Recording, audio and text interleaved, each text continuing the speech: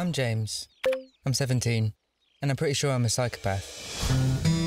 When I was 9, I put my hand in a deep fat fryer. I wanted to make myself feel something. School was beneath me, but it was a good place for observation and selection.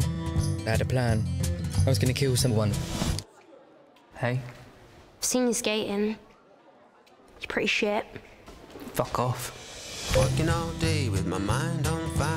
I can't stop thinking of you. I kind of think I could fall in love with him. I thought she could be interesting to kill, so I pretended to fall in love with her. Walking all day with my feet on. This is nice. What is? I thought probably he was gay. Your dad's a prick. Let's leave this shithole town. I'm going whether you come with me or not. You in? I didn't know where we were going, or when I was going to kill her.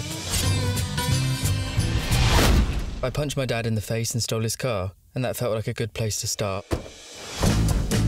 We can literally do anything. Do you want to go on a date?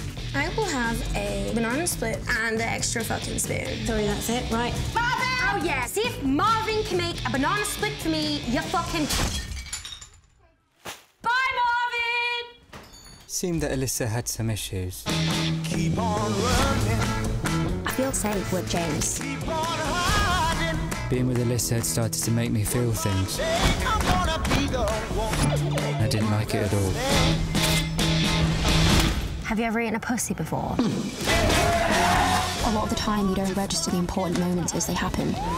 You only see that they were important when you look back. Seatbelt? Fuck seatbelts. Take your top off.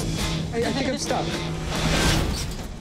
Do you think it's going to explode? It's not a film. I might be able to fix it. We can't just leave it here. Do you reckon you can still fix it? Why is no one stopping? Probably because you've got your tits out. No one stops the weirdos except other weirdos. Do you want a lift? Come on. I am going to be so fucked off if we get murdered. Oh!